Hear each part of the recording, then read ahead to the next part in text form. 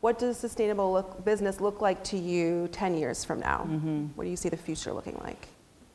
Well, I think that, you know, the idea of using virgin materials and just continuing to use up the planet is a dead idea. I mean, we really need to think about how do we regenerate and restore the planet at this point, because it's pretty messed up, you know?